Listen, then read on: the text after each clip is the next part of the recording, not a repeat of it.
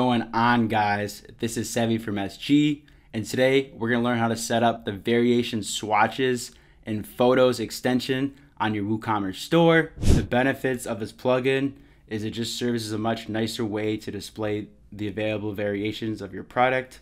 For example, if you're an apparel or fashion company, you might have 4 different variations of blue, such as like navy blue, cobalt blue, regular blue, Arctic blue, and this just gives a way to show the differences to the customer. Another example would be, like a plaid shirt. Instead of adding like a hex value color for the plaid shirt, you're able to update the exact like fabric pattern of the shirt. But first, if this is your first time here, make sure to hit that thumbs up button, make sure to hit that subscribe button, and all the links to the plugins can be found in the description box below. The first step is to purchase the Variation Swatches and Photos plugin. So after you purchase it, you want to go to your WooCommerce dashboard and then go to, where is it? Plugins, and then add new. And then here you're going to upload the zip file, and I got it right here, and then click install now,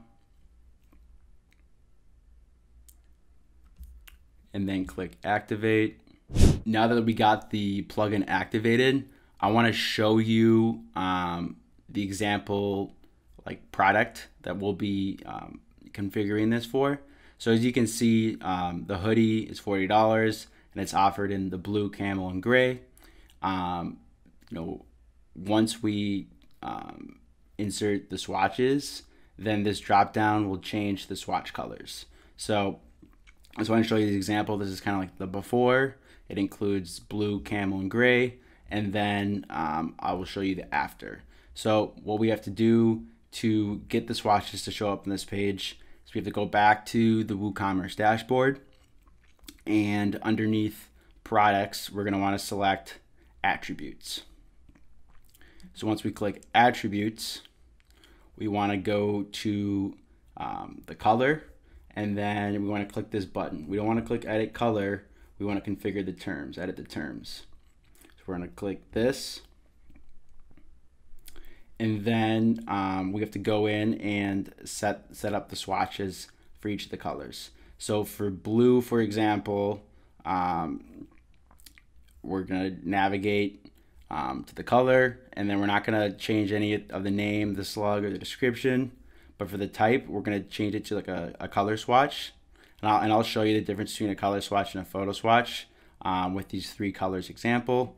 So go to a color swatch, and then you're gonna type in the hex value. So I think for the blue, it's 040585, and then click update, and then so that's the blue color.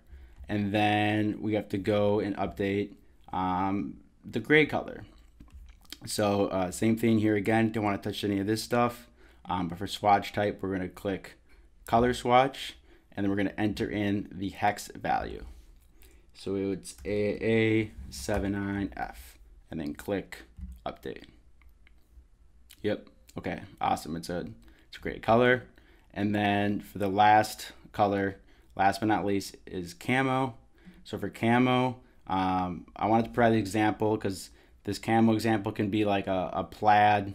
Could also be like a plaid t-shirt kind of swatch, because it doesn't really have a defined color. You can't have like bright green and like lime green both in the same color. So in this scenario, what you're going to want to do is you want to select photo instead of color, and then you're going to want to upload like your own like photo swatch of what the swatch will look like. So in this example, I'm choosing the camo, and then I'm saying use this media, and then clicking update.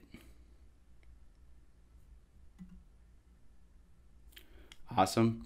And then I'm going to make sure that if I go to like the back end of the product page, so I'll go to the hoodie, the individual product, and I'll scroll down, and I don't need to change anything with the attributes, the variations.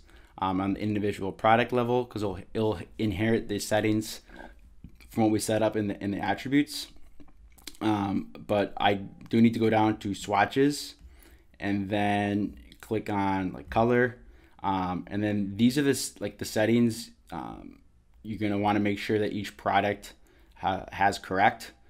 So for the type, you want to make sure it's like using the taxonomy, colors, and images. So you want to select that. For the layout, you can choose to have like no label or put the label below. It's just the color label for how it's labeling the swatches. So I chose above, and then for the size, I just said select the traditional swatch image size. And to change these sizes, if you navigate to products and attributes, you can change how big or small each of the swatch sizes is. So anyway, so if I go up, scroll up and click update, and then I view this product, I'm gonna see all three swatches appear. So I have my blue color, which is the hex value, I have the gray color, which is the hex value, and then I have the camo color, which is the photo swatch. Again, you can find all the plugin links in the description box below. If you like this video, make sure to give it a thumbs up or hit that subscribe button.